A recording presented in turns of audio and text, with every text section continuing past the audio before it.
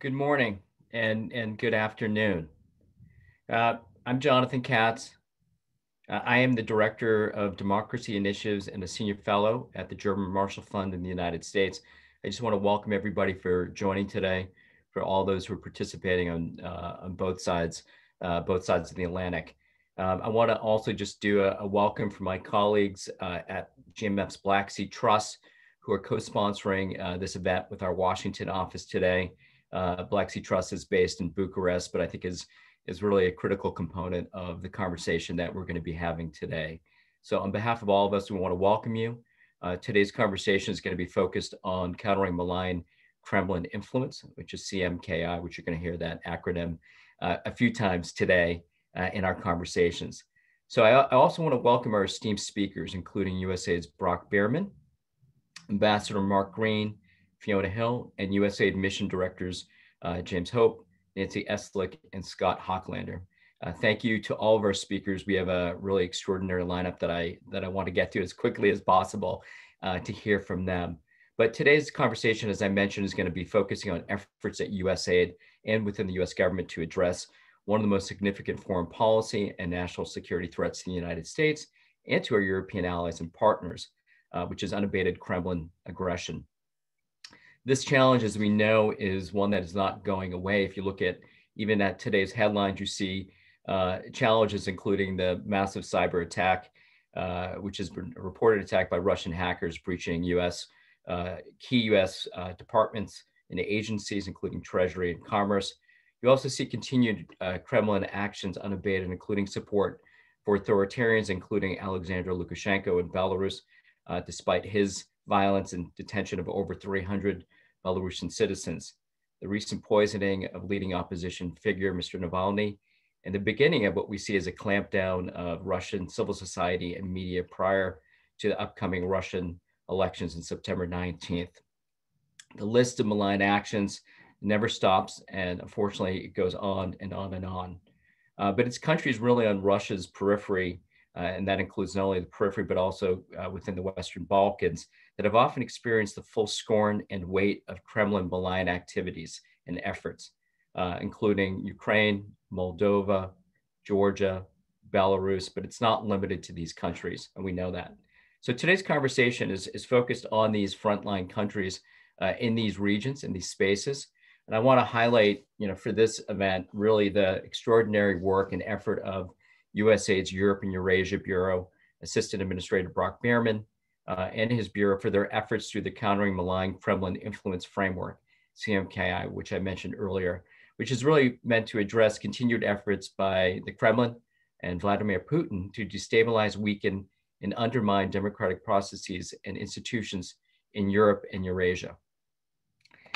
This is really, I think, one of the most forward-leaning efforts that we've seen. It's based on fostering and building sustainable democratic resiliency and empowering partners, including civil society and independent media, to combat disinformation, enhance cybersecurity, and strengthen good governance.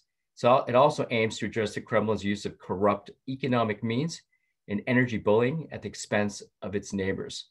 CMKI uses smart power, I like to say smart power, to fight Kremlin fire with flexibility and on-the-ground coordination, including with a whole-of-government approach, which I think we're going to see when we hear both from Ambassador Mark Green and Fiona Hill, but also working with mission directors who are on the ground, which is critical given the diversity of nations and populations impacted by the Kremlin aggression and influence. So there's not a one-size-fits-all approach. And I like to think of this when I was reading through this great report, which hopefully everybody has had a chance to read, sort of looking at CMKI and its implementation, that it's sort of a 3-for-1 deal. CMKI seeks to address, mitigate Kremlin malign activities. It strengthens continued democratic transition in these countries. And through focus and sustained activities, it helps steal these countries and their populations from other malign actors as well. So it does a number of things that really are helpful to these countries and to their populations as they deal with Kremlin aggression and malign influence. So I want to kick off our discussion by briefly introducing our panelists. And I apologize beforehand for the brevity of these bios because they're extraordinary. And so we want to just do it in a short manner just to welcome everybody. And full bios can be found as part of the invitation. First, I want to welcome Assistant Administrator for Europe and Eurasia, Bierman, who is really, the one who has pushed this forward and really deserves a lot of credit. Brock is going to walk us through the CMKI implementation report, and I think really jump more deeply into what has taken place since July of 2019, when this project and this effort and framework was officially launched. And let me read quickly. Brock was sworn in January of 2018 as the Assistant Administrator for USAID's Bureau for Europe and Eurasia. And he brings considerable experience to the Bureau from previous leadership positions with the Rhode Island House of Representatives, USAID previously, FEMA, Department of the Interior, and the private sector as well. And of course has incredible extensive knowledge in this region as well. Next, I want to just introduce three stellar USAID mission directors whose leadership in carrying out CMKI along with mission staff and partners on the ground have been critical. It's a really big welcome to James Hope, USAID's mission director for Ukraine and Belarus. Good to see you. Nancy Eslick, who's USAID's mission director in Bosnia and Herzegovina, and Scott Hocklander, USAID's mission director in Moldova. Welcome to all three of you. I know how busy it is for you in your respective countries to join us. It's also later in your day. Thank you for being here. All three mission directors have, if you look at their experience, have extraordinary experience in a number of other leadership positions in Europe, Eurasia, but also in the Middle East, in Asia. And they've actually all dealt in some of the most challenging development landscapes globally. And so I think it's the A team of mission directors that's here today. So thank you so much. It's an honor to have you join this conversation. I also want to welcome two incredibly important special participants. Many of them are known to those who are participating today. I mentioned both at the top of my remarks, Ambassador Mark Green. Ambassador Green serves as the executive director of the McCain Institute for International Leadership. Excuse me. Prior to joining the McCain Institute from August 2017 to April 2020, he served as USAID's administrator, and in that role helped launch CMKI in July of 2019. So you'll see the interconnectors here of both of our additional speakers. Prior to USAID, he served as the president of International Republican Institute, IRI, president and chief executive officer of the Initiative for Global Development. He also served as the U.S. ambassador to Tanzania, and also prior to that served 4 terms in the U.S. House of Representatives, representing Wisconsin's 8th district. Ambassador, welcome. And as I mentioned, I really do want to highlight your leadership role as administrator in launching CMKI in July 2019. I think it takes sort of a whole government approach to moving these types of projects forward, and I think it's a perfect segue to bring in Fiona Hill. Fiona, great to see you. Fiona is a senior fellow in the Center on U.S. and Europe in the Foreign Policy Program at Brookings. She recently served as the Deputy Assistant to the President and Senior Director for European and Russian Affairs on the National Security Council from 2017 to 2019. You can see the timeline of CMKI and both the time of Fiona being in the administration and Mark Green as well. And so we want to thank you for being here. And obviously your experience as well, not only at Brookings, because you've been in a number of other positions as well, including at the Eurasia Foundation, also within the National Intelligence Council from 2006 to 2009, but obviously well known in this space, but also in terms of addressing the national security challenges. And what's interesting about today's event, and I'm going to turn it over to Brock and stop speaking, is this interconnection between development and national security. And I think as somebody who's an alum of USAID and the Europe Eurasia Bureau, I think it's just great that this interconnection has been made. And I want to sort of praise the work that you guys have all done to make certain that this is move forward on such a critical issue. With that said, let's get to our speakers. Brock, if I can bring you in to kick us off, and then what we'll do is we'll bring in the mission directors, to pick up, this conversation. So Brock, over to you. Thank you very much, Jonathan. Good morning and good afternoon to where some of our folks are overseas. Thanks for joining us. And thanks to the GMF and the Black Sea Trust for hosting us today. Providing this forum to update the public on USAID's work to counter malign Kremlin influence is critical. It's been about a year since then Administrator Green launched this important initiative, and we are pleased to present an update on the challenge of how we have implemented this framework. I also want to take an opportunity to thank Ambassador Green and Dr. Hill for agreeing to be here today. Dr. Hill also was intricately involved with the development of this framework, and I want to recognize her for that contribution. I also want to welcome representatives from the diplomatic community, civil society, and Congress, and our other stakeholders. Thank you for your continued support and support of building this framework. USAID consulted widely among the partners in the field across all of US government and with Congress as we developed the framework, and we want to keep that conversation going. First, I want to emphasize that USAID's priorities are guided by and advance the objectives outlined in the National Security Strategy. The CMKI Development Framework reflects USAID's role in a whole-of-government approach to confront and push back against malign Kremlin influence. The bottom line here is across Eastern Europe and Eurasia, democracy is under assault. While these countries continue to pursue the hard work of democratic and economic reforms, President Vladimir Putin and his allies work to undermine their progress. Let me be clear. Putin's approach to development is a dead end, wrapped in a desire to bring back Russia's sphere of influence. The managed democracy Putin admits to amounts to nothing more than an authoritarian attempt to cloak control with a democratic facade.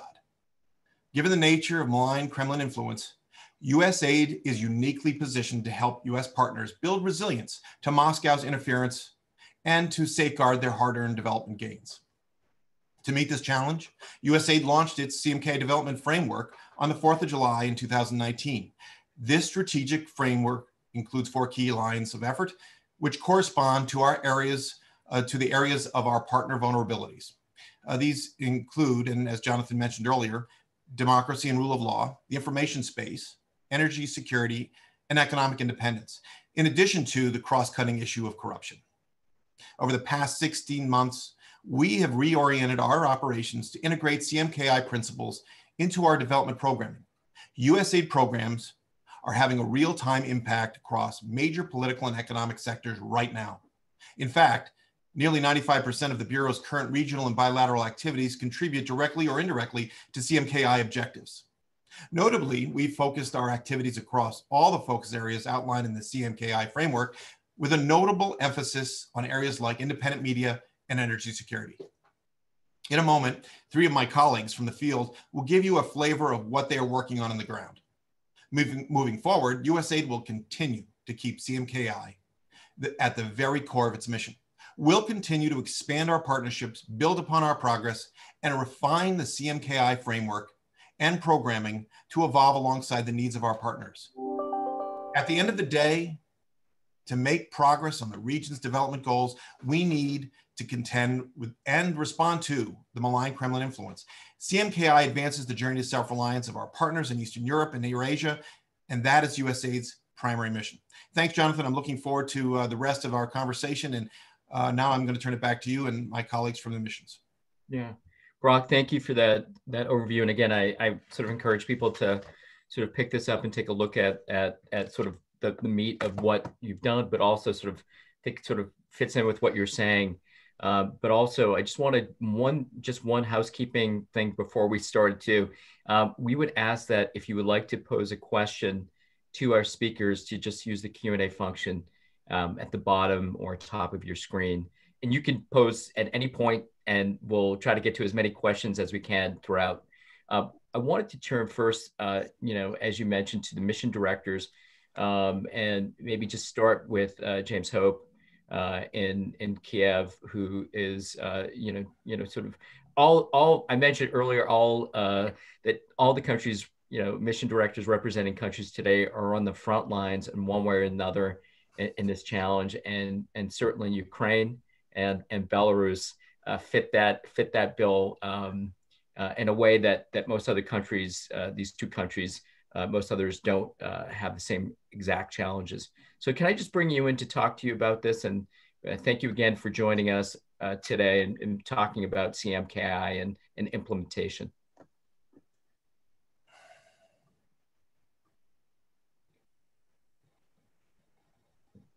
I think you need to unmute. Can you hear me now? Yes, great. Thank you, Jonathan. I guess despite all my experience, I still struggle with accessing all the various platforms. How many times have we all done that? Okay, well, first of all, thank you and good morning and good afternoon, everyone from Kyiv, Ukraine. It's really great to join today's event and share some of USAID Ukraine's experiences in implementing and operationalizing the Countering Malign Kremlin Influence Development Framework. So let's start. Russia's military aggression in eastern Ukraine, its attempted annexation of Crimea, pervasive disinformation campaigns, and multiple cyber attacks on Ukraine's financial and energy sectors all pose unique challenges requiring unique solutions. This means that successfully countering malign Kremlin influence is central to strengthening the development trajectory of Ukraine, and it's a core element of our strategic partnership with Ukraine.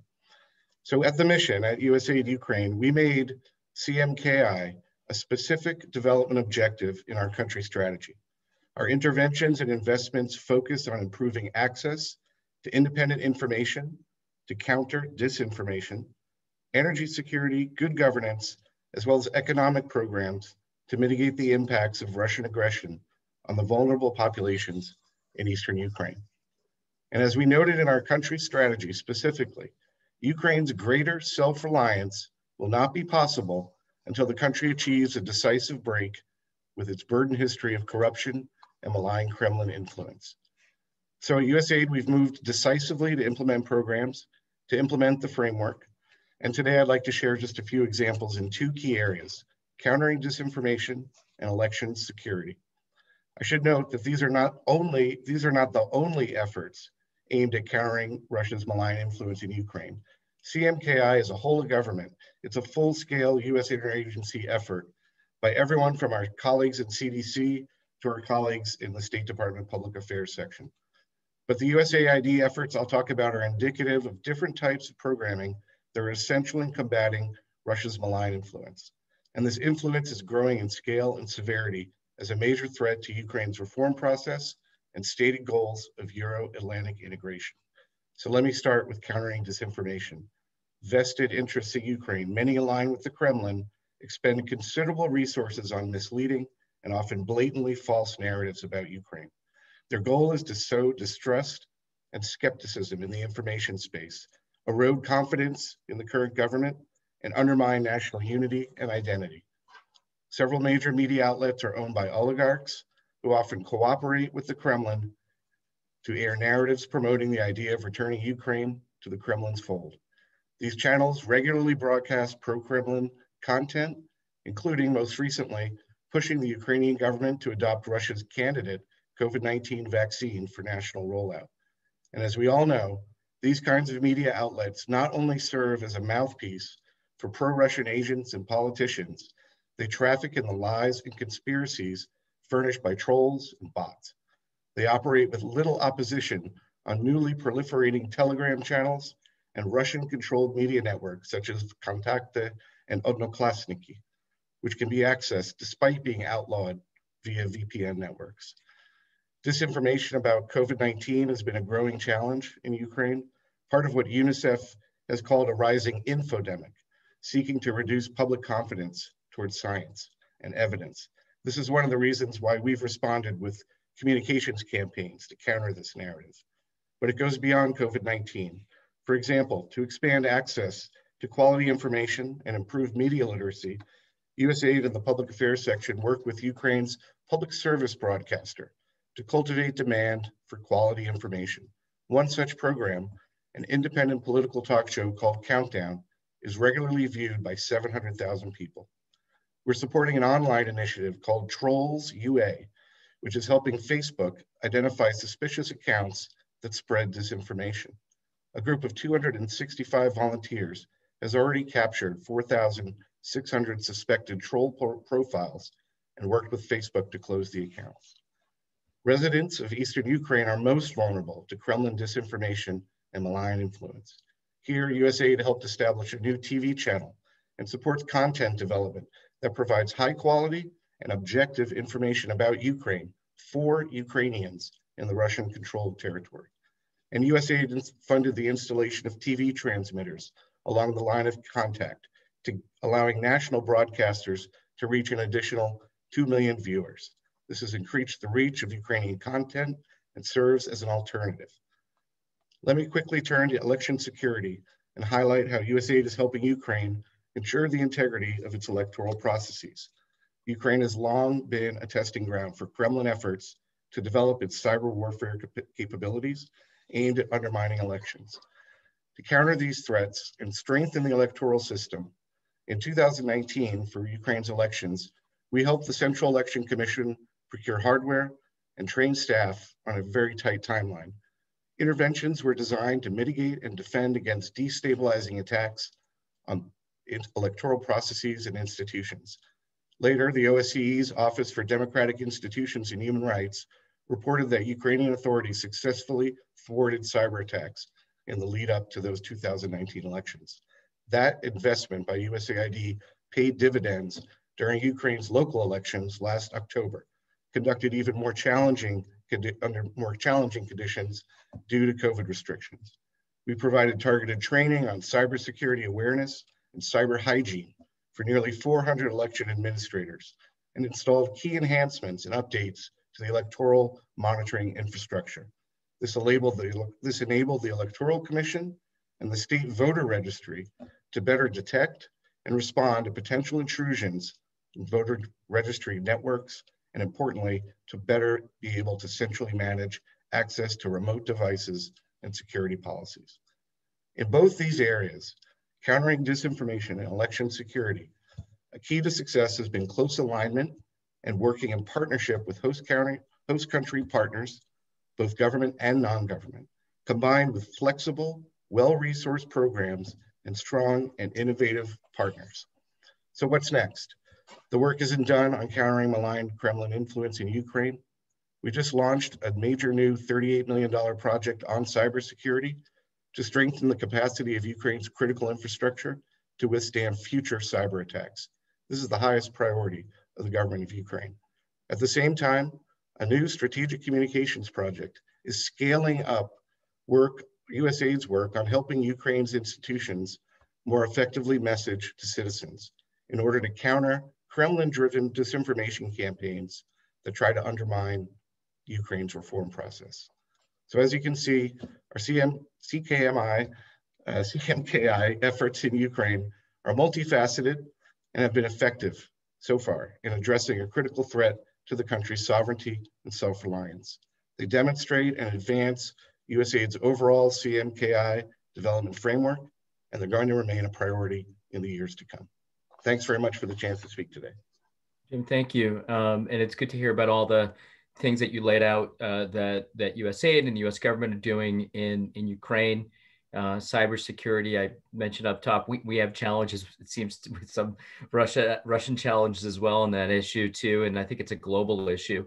But I think for Ukraine, I know this is such a great challenge, and combating disinformation, but also related to COVID-19, which you mentioned, which I'm sorry, I missed saying that. Of course, the information warfare that's out there regarding this, or about this particular issue, or about Ukraine's democracy and reforms is critical. And that's been part of Russian, or at least Kremlin strategy in trying to undermine Ukrainian leaders, civil society, and Ukrainian citizens. You know, your next door neighbor in Moldova has also, next to, in the same neighborhood, has also, experienced a lot of the same challenges. You used the word testing ground for Ukraine, for Kremlin aggression. And you're right, it sort of forecasts what happens elsewhere. But Moldova has obviously been also has faced similar challenges as well. So I wanted to bring in Mission Director Scott Hocklander. Scott, good to see you. And you did a perfect job at taking off your taking the mute off to start. But obviously, Moldova has really faced a lot of challenges, economic as well. And trade has been important, where USAID has been really working hard to support them. Energy, but I'm going to let you speak about this, and we want to hear from you. So over to you, Scott. Yeah, super. Thanks, Jonathan, for the invitation. On behalf of USAID Moldova, it's certainly a pleasure to be here, particularly with such an esteemed panel. Yeah, I'm just gonna jump right in. Maya Sandu's decisive November 15 presidential election victory was representative of change in Moldova many years in the making. Weary of corruption, disruption, and perpetual state fragility maintained by malign actors, voters in an increasingly free and transparent election chose to align their hopes and dreams for a better Moldova to an independent candidate with strengthened ties to the West. Malign influence in Moldova and other countries limits opportunities, fosters dependence, breeds disillusionment, and sows distrust in critical systems. At USAID Moldova, we seek to counter these influences across our portfolio by offering the opposites. As malign influencers stifle opportunities, USAID creates them. We work with multi-generational entrepreneurs and businesses to open up economic trade with Europe. As of 2020, 53 agribusinesses proudly held Global GAP certification, assurance of quality, thanks to USAID support. Renowned Moldovan produce, now packaged to the highest standards, penetrates reliable and lucrative new markets across the EU and as far away as Qatar and India. Bulk rates and politicized trade relations are becoming a thing of the past. While malign actors foster dependence, USAID supports a resilient economy and self-resilient institutions. Our business association partners have become effective change agents, transforming their sectors through vertical and horizontal integration. They lead USAID-founded public-private partnerships with government counterparts to solve Moldova's development challenges. Our work in the energy sector will integrate Moldova into the surrounding market for electricity and gas supply, and move Moldova beyond single source dependency. While malign actors breed disillusionment, USAID creates hope and aspiration in youth. Our centers of excellence for IT and creative industries link students to tech companies hungry for talent in Moldova's fastest growing sectors. These jobs are exciting, cutting edge, and offer wages 230% higher than the average. Young Moldovans increasingly believe that they can compete for success on a global scale. Just last year, the Moldovan National Robotics Team won a global competition in Dubai. To counter disinformation, USAID builds trust in students through media literacy so young Moldovans can distinguish fact from fiction, in information where strengthened independent media provides alternatives to a media bought and built to mislead, in critical systems through support for fair and transparent elections. I tracked on November 15th the vote count of Moldova's presidential election on the Central Election Commission online system, supported by USAID. The system worked as designed, showing democracy in action, real time, and withstood a cyber attack from those threatened by a citizenry exercising its rights. Disingenuous actors intent on restricting the development of an entire country to further their own interest should be exposed and countered.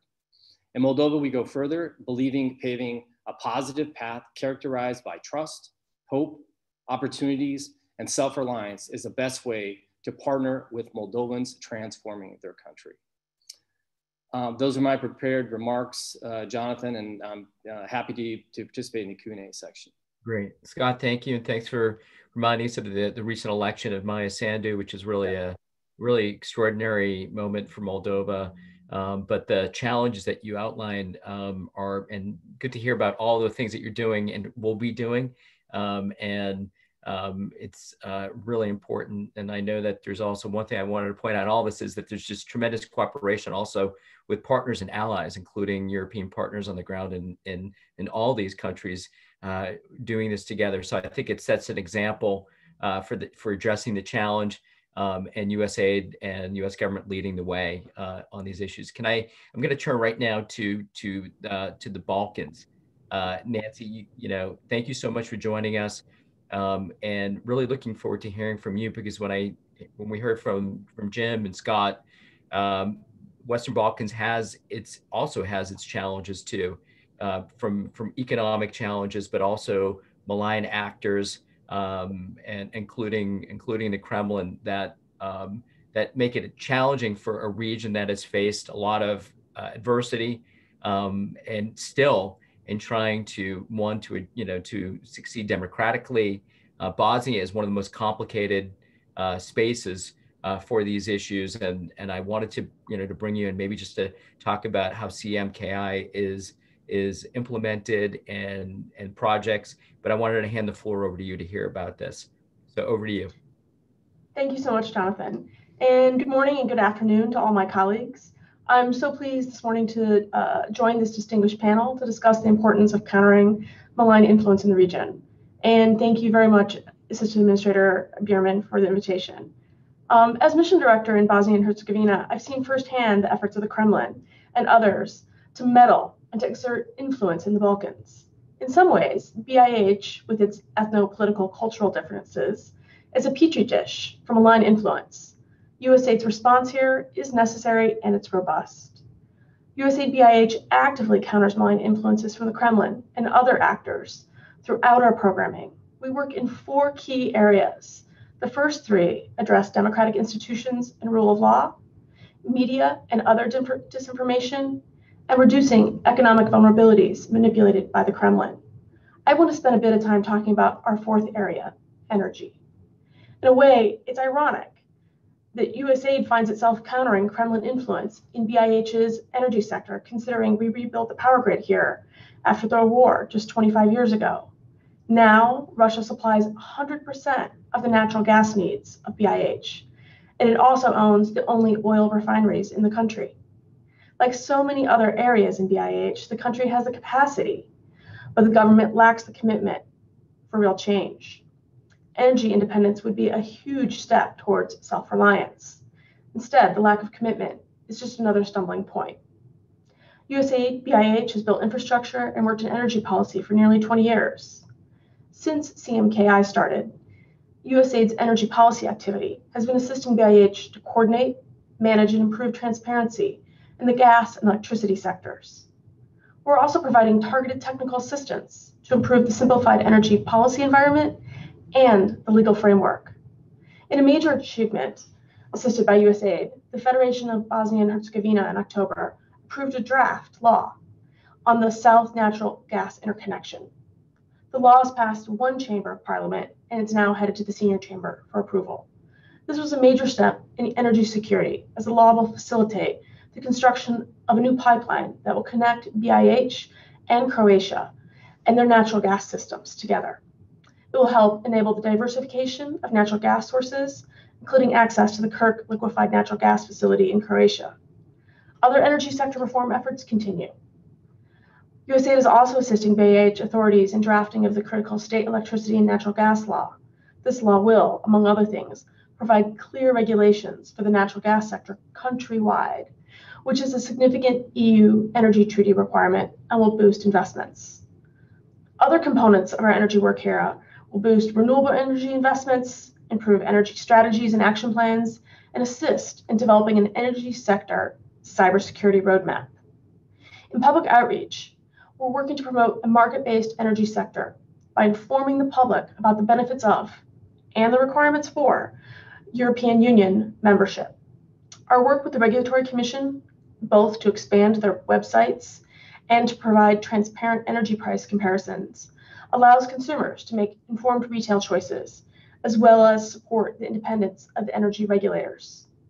USAID's assistance is a strong example, and it'll stretch farther than the influence of malign actors, and will continue to partner with the BIH on its journey to self-reliance.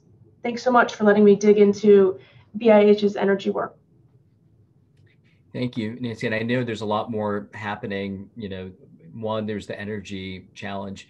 You mentioned both there's obviously multiple malign actors in this region, but also the internal challenges politically, and also the specter of Euro-Atlantic integration, which is sort of wedged within all of these projects too, is that, strengthening the ability of these countries, the democratic resiliency helps them achieve the goals that you and others have set out in terms of Euro-Atlantic integration, which is really important. So that's part of this process as well. I want to turn now to, and I apologize that we're not spending more time with each one of you talking about the programs, because I think that could be a program unto itself, and we'll do more.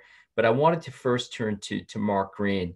Ambassador Green, great to see you again. And you've played a number of leadership roles from Congress to IRI and then at USAID, and in all sort of spaces you've worked in, including in Tanzania as well.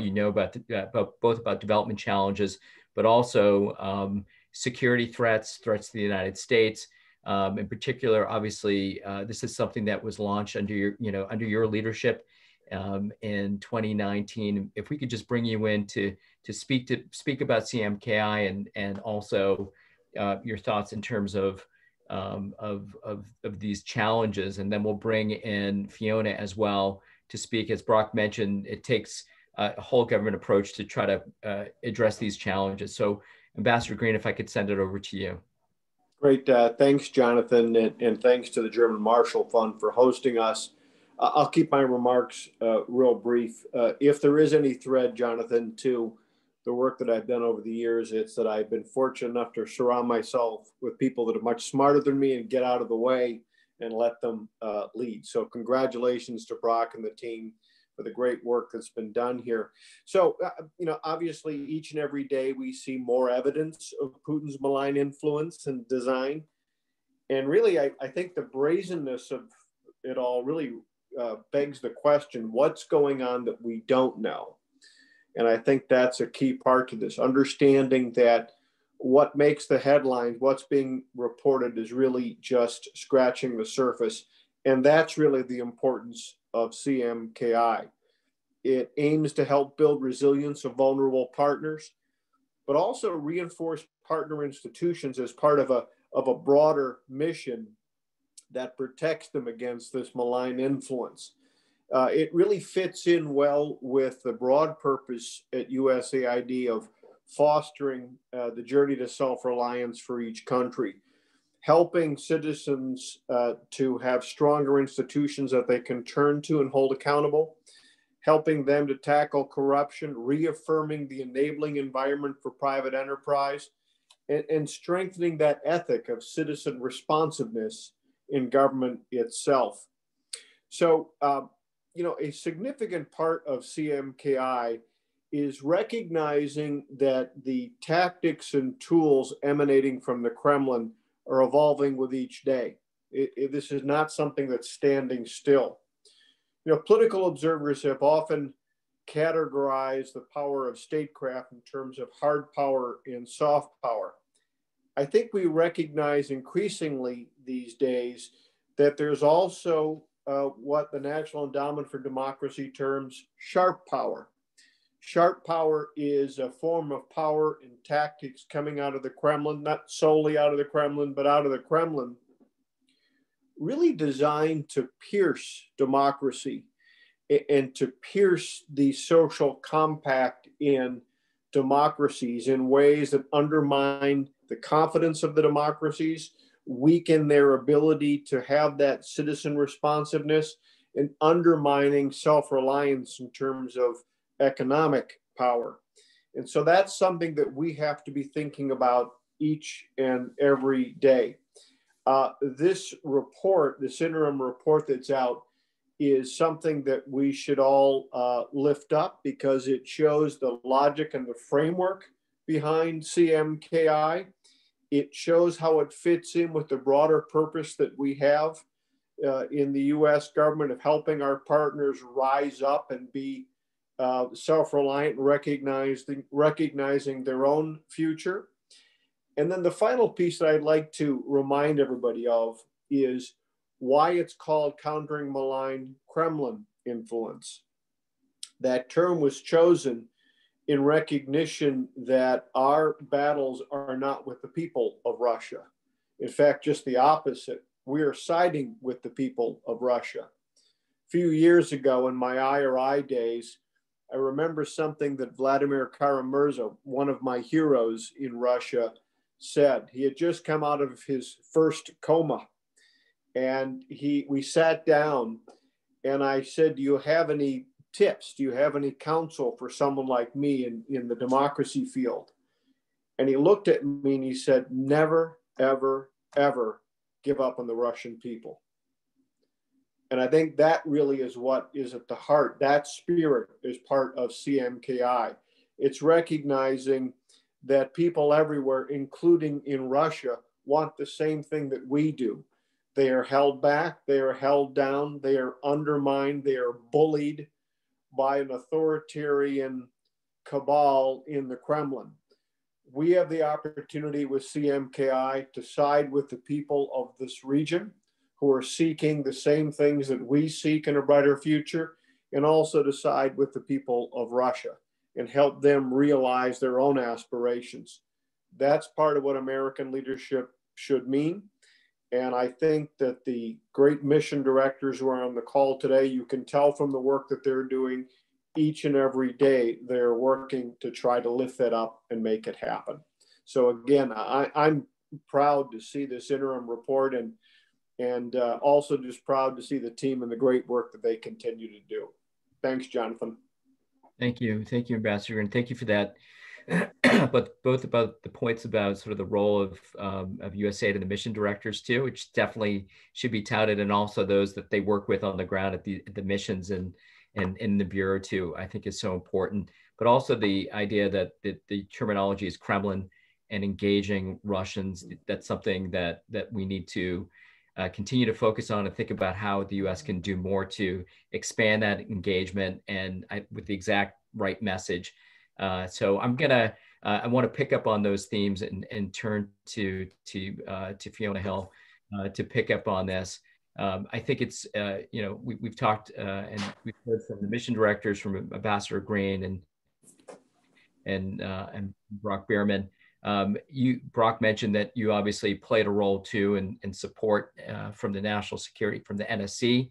And I just wanted to bring you in and obviously to speak to, this challenge. And obviously it's something that you have focused on for many years, both the relationship with Russia, the Kremlin, and I think you've seen it in different iterations, and maybe just speak to the importance of this work being done. And I think Ambassador Green mentioned sort of this framework that's been set up that sort of lays out, I think, in a very sort of a logical and also an important way, so we understand what we're doing, what we're trying to achieve, and I think in the right manner. So if we could just turn it over to you, and again, thank you so much for joining us. Thank you so much, Jonathan. And I just want to commend everyone for really excellent work. It's wonderful, as Ambassador Green was saying, to see something come into fruition. And I know how hard Brock, James, Scott, Nancy, and all the others who have been involved in this effort have worked on this. I think the important element is one of partnership, which has been stressed right from the beginning. And that's a partnership with all of our counterparts in the other countries. The other issue that's an important point for people to bear in mind is that of vulnerability and shared vulnerability, mutual vulnerability. As each of our colleagues from the USAID field offices has mentioned, many of the vulnerable, fragile countries of the region have proven to be backdoors into attacks on us as well in the United States, as well as more broadly in Europe. As James was saying, Ukraine has often been the testing ground for malign activity. Similarly with Moldova and other countries in the Balkans, also in the Caucasus, which is another area that Brock and the team have been working on. And we have sometimes had a failure of imagination ourselves to see how the same tactics could be applied against us. 2016 and the Kremlin-sponsored intervention into the US presidential race, I think, woke all of us up to the potential and the possibilities that our own democracy could be attacked in that way. And I think, since then, these kinds of efforts that USAID have put into place have been a very important element of tackling this. I mean, I can see, as everyone was speaking, that we've got an amazing array of questions in the Q&A that touch upon these very issues directly. And, I think it's important for us to be able to get to that exchange with the audience, because everybody who's on this list, I've been also looking down the very impressive list of attendees, are part of this whole exercise. Because USAID programs, again, they're partnerships, including with think tanks like German Marshall Fund and many others, but also with private citizen groups in the region, more broadly in Europe, and also our counterpart governments, and here in the United States itself. And I would actually hazard to say that the framework that USAID has developed for fragile states in Eastern Europe and in some of the former Soviet space could also be applied here at home. Because 2016 revealed also weaknesses in our own democracy and our own institutions. And I think that framework could be adapted as we think forward about how do we start to strengthen the resilience of our own democracy, which has taken some hits over the last several years.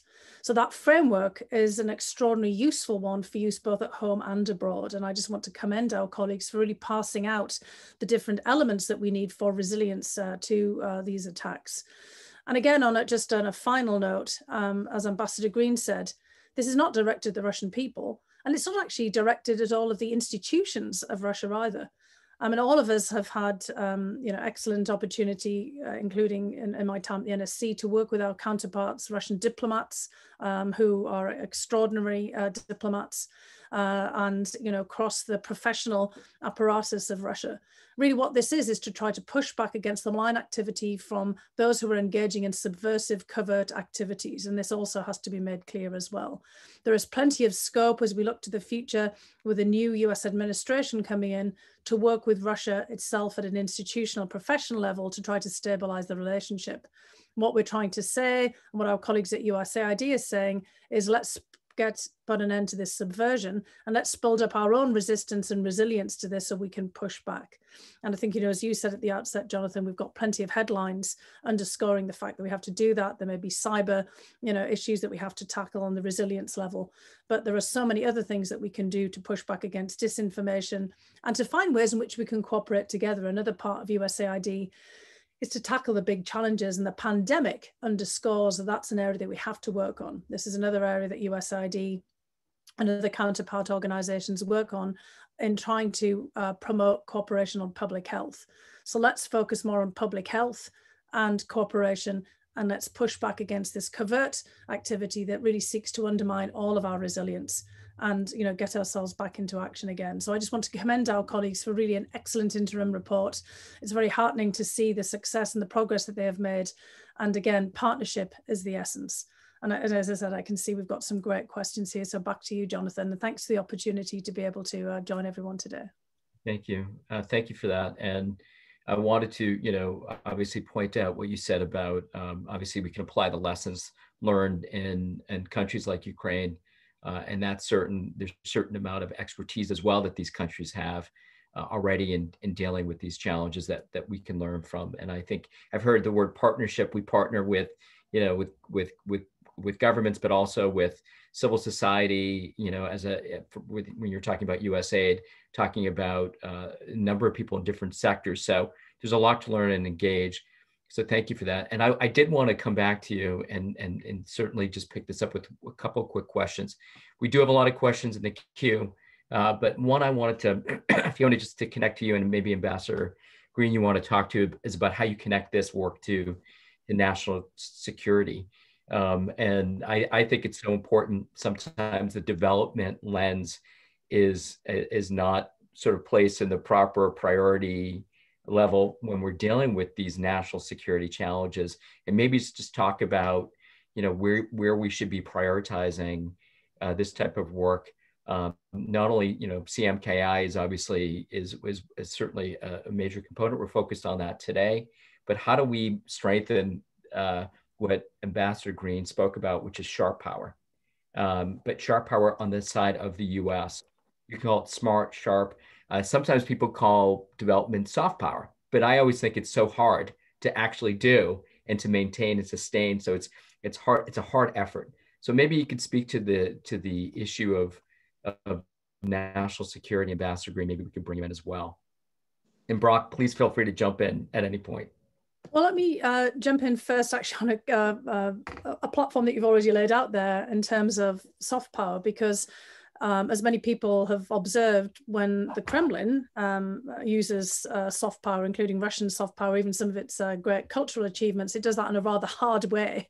So the Kremlin certainly doesn't see soft power in the same way that others might, as something that's irrelevant to a national security perspective. And I think from the national security point of view, it's evident and should be evident to everyone that the divisions within society and the weaknesses and fragility lead to national security concerns and crisis, because it's those back doors that the Kremlin and other malign actors, there's been questions in the Q&A I can see about China and others, for example, that they step through those vulnerabilities that they can exploit from a national security perspective. You know, if we use the analogy of software weaknesses, you know, we've just seen in the headlines, the reports of cyber attacks on our government agencies that we're using, you know, the software updates. And this is kind of, you can analogize this out into society overall. If our societies are weak, they're vulnerable, there's a lot of division, there's a lot of infighting, there is a lot of economic inequality and grievance. Those are areas that the Kremlin and other malign actors can exploit. So we see a lot in the disinformation space in particular as well, that what Kremlin actors have done, the Internet Research Agency and others that, you know, have been highlighted, they look for disputes within a society.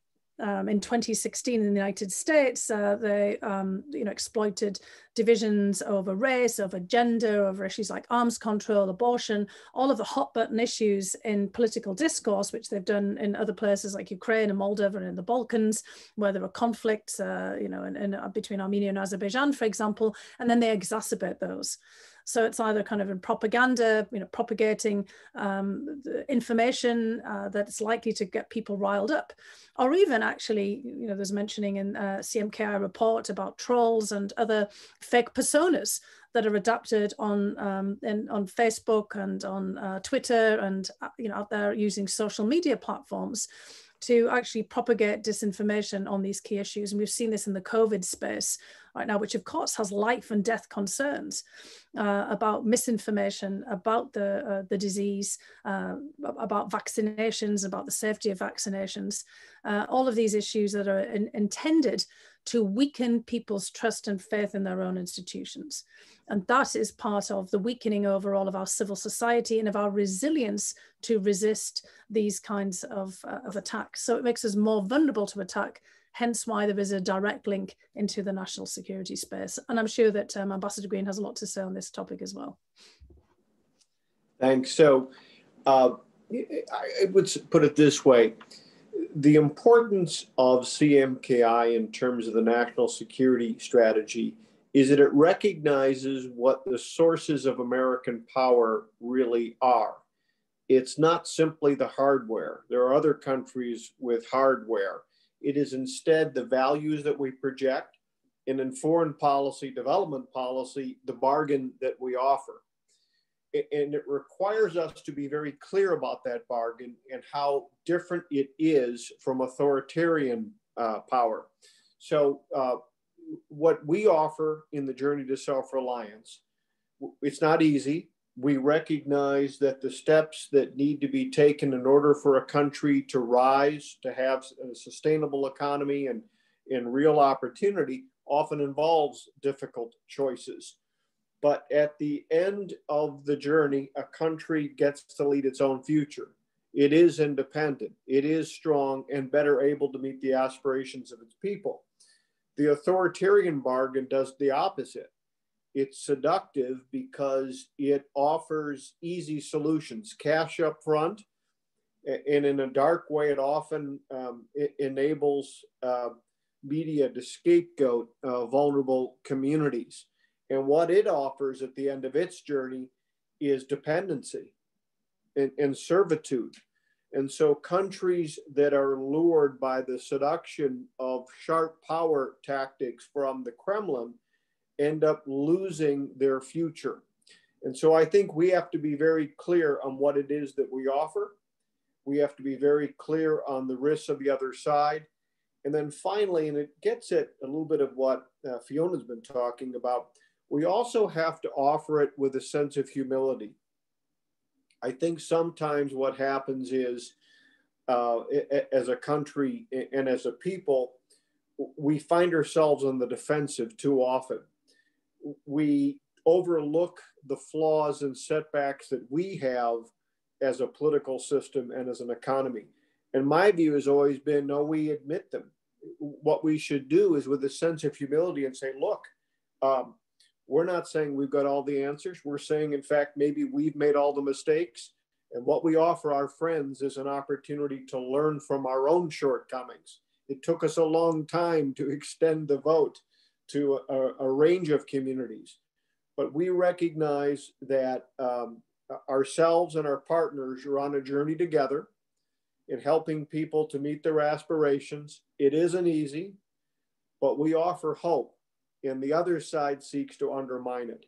And I think it's a message that we need to repeat over and over again, because otherwise, if we find ourselves caught up in a tit for tat with authoritarian sharp power, in some ways we foster that sense of complexity and confusion, which is what Putin's hoping for anyway. So to me, it's a hopeful message that we need to repeat like a drumbeat each and every day.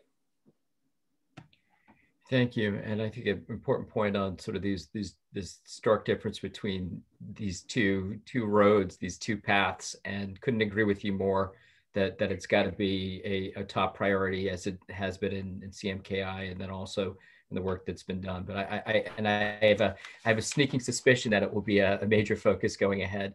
That leads me to that question about sort of, maybe I'll turn to Brock too, and then maybe on the mission directors too, is just a question about sort of, further operationalizing CMKI, sorry, and how you sort of look at that sort of going forward, and what would be next. And I think it comes to the mission directors obviously too, because of implementation of a number of things that Brock, that you laid out and the mission directors laid out in terms of some of the programmatic work that is like in motion, is in train.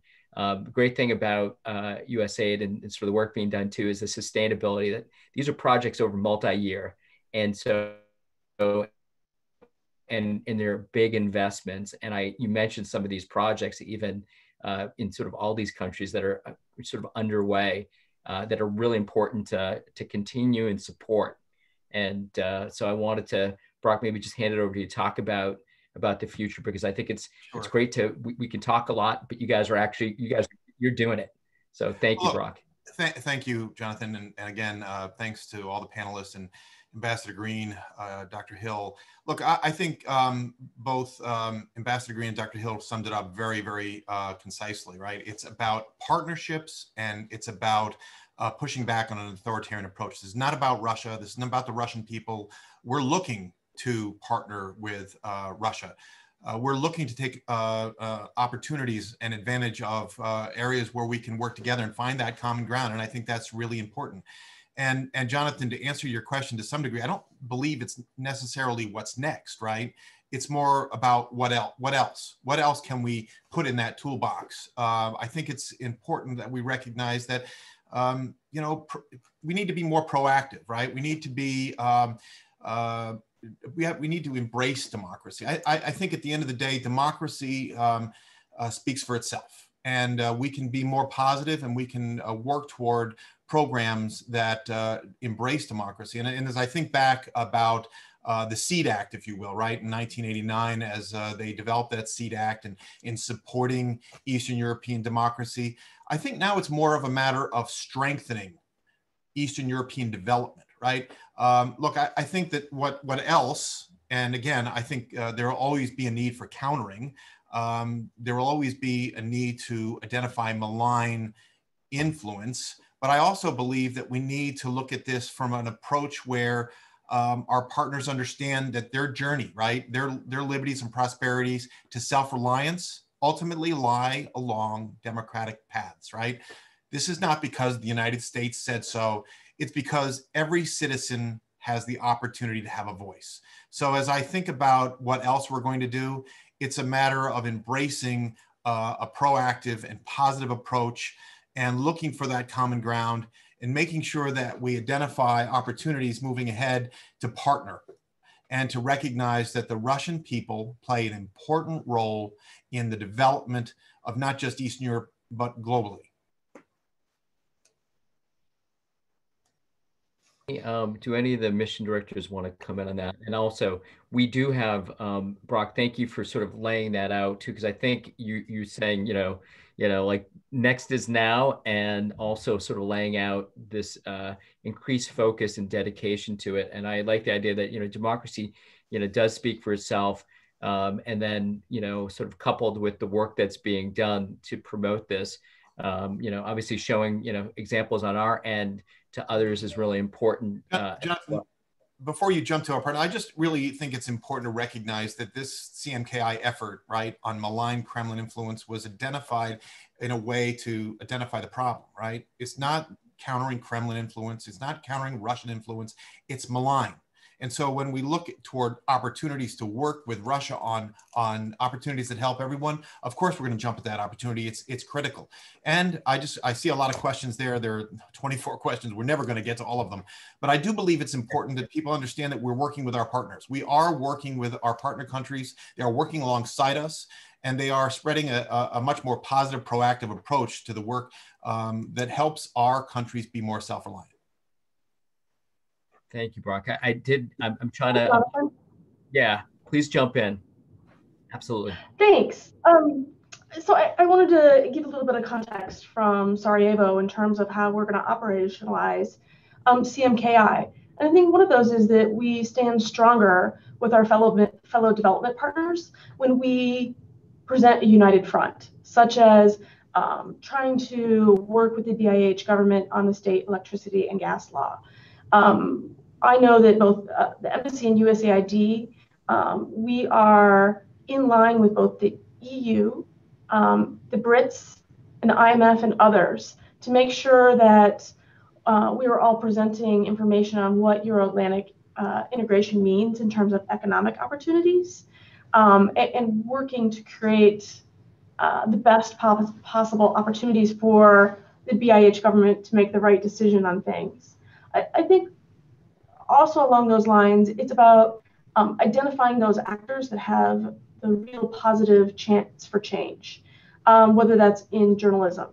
For example, we support investigative journalism, which in the last year, we don't ask people to report on certain stories. We support them in whatever they report, but uncovering corruption. So by allowing the public to understand what's happening with their own tax revenues and how corruption and that malign influence is happening in their judicial systems, in their private sector, is taking away from public services that can be provided to citizens. So they might have a greater hope for the future and a chance to stay here. It's a way that we're going to operationalize CMKI and make sure that it's successful, because it really is about the citizens of these countries and that they have all the opportunities going forward, and the youth choose to stay in BIH instead of immigrate to Europe because there are better opportunities for jobs and stability. So it's that working with other donors, finding change agents within the government, and finding change agents within the private sector that are willing to stand up for civil society and values are some of the ways that we're going to be able to make this a success in the future. We can't do it alone. Yeah, I think that's sort of bleeds into a couple of the questions that we received on the issue of cooperation. We've had cooperation raised with the EU. I see questions about EEAS, the External Action Service, but also in this region too, DG NEAR plays a critical role on the assistance side. And I was wondering if I could sort of bring you in to talk about that. And I've seen recently even the EU has put out sort of what it wants to see as areas of increased engagement with the United States. And I know on the ground is sometimes you're doing things that none of us in Washington or elsewhere might see or know that it's happening.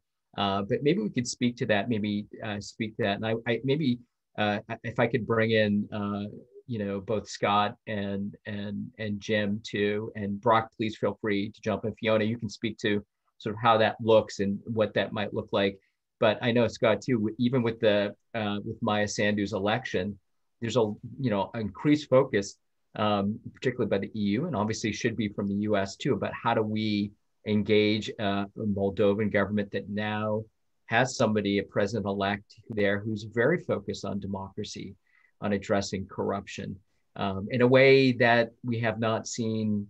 And I can speak to this externally. Nobody else has to, not putting any words in any mouths, but the previous governments have had a challenge in addressing these issues, and haven't shared, I think, that commitment. So how are we working with partners?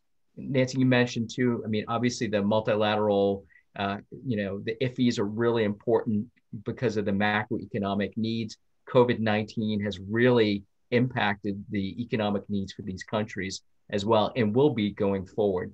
So if I could just bring Scott, if I could bring you in, and then also Jim and Brock and Fiona, anybody who wants to sort of come in on this, but I think it's a critical question that I've seen throughout a number of the questions is about this issue of cooperation.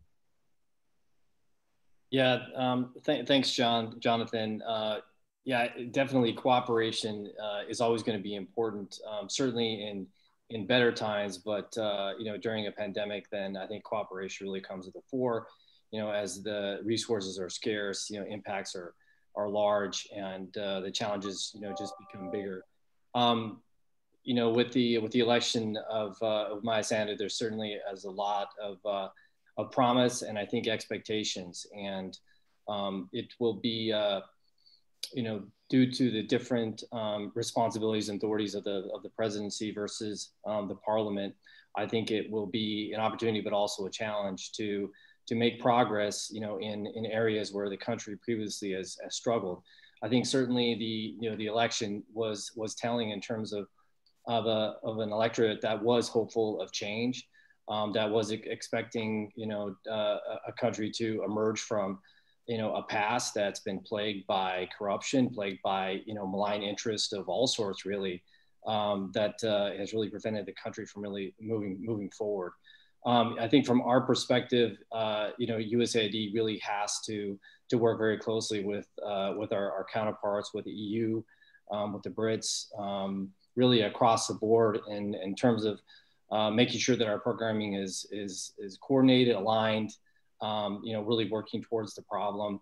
And I think, with Moldova's ascension towards the EU, there's a clear goal in which we all do work closely towards. I think economically is one place that's quite easy, and we've been able to basically work together on joint projects to help expand trade, and really reverse a trajectory of trade that in the past has really kept Moldova vulnerable to having avenues of trade shut down for political purposes.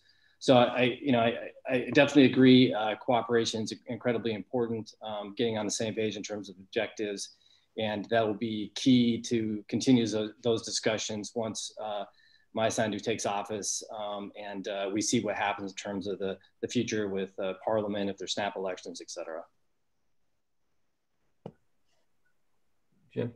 Great, Jonathan. And I would just echo what Scott and Nancy are talking about in terms of the importance of the collaboration with the European Union, as well as the UK. And certainly that's the case in Ukraine, where the cooperation in areas, let's say energy, for example, where the whole focus is on energy independence, protecting the security of Ukraine's energy supply, reducing dependence on connections into Russia, and helping drive it and push it forward towards a more Euro-Atlantic European set of institutions and structures. But really the core effort here is anti-corruption work, because ultimately that's what is driving the citizen trust in the government, citizen belief in democracy in Ukraine and in a democratic future.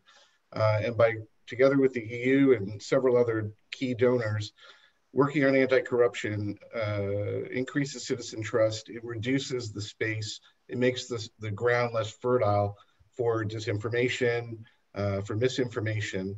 And when combined with engagement with civil society, and I know Nancy was getting at this, these sort of non-government actors, and Dr. Hill, non-government actors, they have a big role to play in terms of also reducing that space and making the ground less fertile.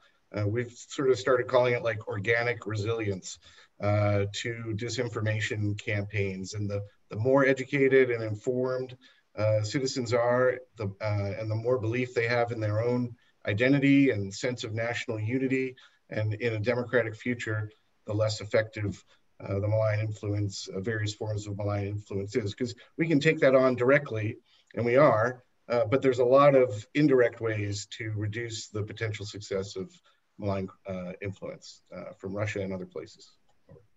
Yeah, and we're going to I'll turn to Fiona next too, but you see this in a number of the questions too. It's one, there's sort of issues of cooperation. The other one is, there's a lot of actors that are sort of, and we just talked a little bit about Moldova, and sort of internal challenges that that have held back countries, particularly in these regions. And how important I try to do it, but I don't think I did it artfully at the beginning to say 3 for 1, because I think this does so much to strengthen the ability of citizens and countries to address the internal challenges as well.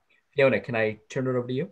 Yes, I just wanted to actually make a connection between something that Mark, Ambassador Green said, and where James and Scott and Nancy have been putting on emphasis. And I'm sure that Brock will want to pick up on this, because there was a lot of questions that point in this direction. I think the overall message is that we're building forward together, to kind of riff off some of the building back better mantras that we've been hearing most recently in our political space. And that means being very creative and pooling resources, because though USAID does amazing work, I'm sure that Brock and all of his colleagues would say the resources are somewhat limited, and so you really have to be very creative here in finding the space in which you can add the most value. And I think what Mark was saying about the US approach is really key. Recognizing our own vulnerabilities, making sure that everyone knows that we're in this together, having kind of a lot of humility about what we're doing, and again that mantra of we're building all of this forward together with our partners. And what James was talking about, anti-corruption, I think there was a question in the Q&A from Damien Murphy on Capitol Hill about the role of Congress. There's very important legislation going through the US Congress that tackles these issues of corruption at home, money laundering, and all of the issues that we need to do to get our own house in order.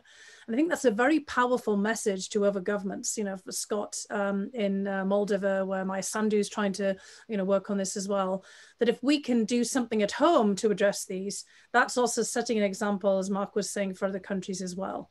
And we can do this in conjunction with our international partners. And it's not just the EU and the UK that's in the mix here. There were a number of questions about South Korea and Japan, but I would also want to flag Canada and other countries that have very strong development sectors and also very strong anti-corruption activities. And we've thought about things in the G7 context with our partners, in which Canada, obviously, and Japan come into that context, and also again South Korea. They also have very strong development entities that we work with very closely, and USAID does too.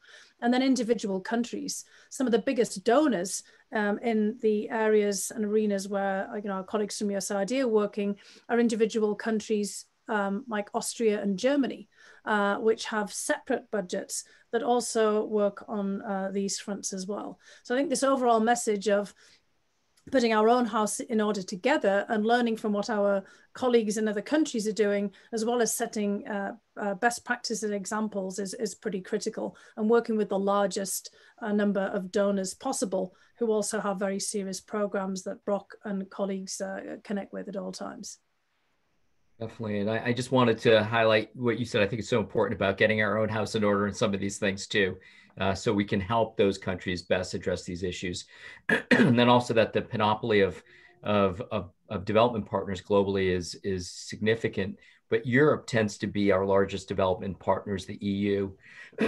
Thank you for mentioning Germany as well, but a number of others that are contributing. I just want to ask Mark Green, and then I'm going to turn to Brock to close off. Unfortunately, we're closer to the end, and we have many questions in the queue. Some of them are really sort of directed individually to mission directors. We may not be able to get to them, to all of them, but I wanted to just go to Mark Green, just because Ambassador Green, you've heard sort of this conversation, because Fiona, everybody was pulling together different threads of this challenge, and you've seen it from various spaces too. Thanks for also highlighting the congressional role in this too, because I know there's strong support, and there still is. You see a new legislation to support Belarusians now rolling through Congress as well to support their democratic aspirations. But Ambassador Green, can I bring you in for this? And then Brock, we're going to give you the final word. And I apologize to everybody, we're not going to get to all these questions. Ambassador Green. Well, so first off, the good news is that the effort that we're all talking about does have partners both sides of the aisle and all parts of the U.S. government. This is something Congress cares about deeply. And I think that the path ahead in bolstering these tools and strengthening the approach of CMKI is alive and well.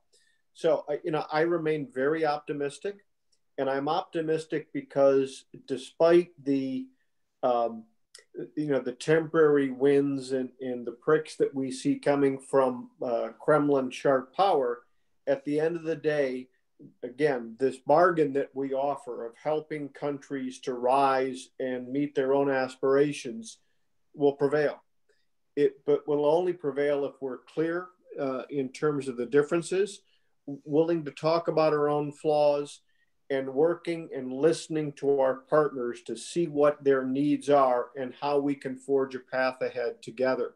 That's the whole basis of the mission that we have at USAID. And the CMKI report shows how it applies to a region and what it can offer our partners who are willing to walk with us on the journey. So again, my thanks to everyone involved in this. The release of the report is great. I think it really does lay an important framework for the future, one that I am confident will go beyond the current administration and be embraced by the next one as well. Ambassador Green, thank you. Brock, I'm going to give you the final word, and also just a congratulations on, as the ambassador pointed out, on this report.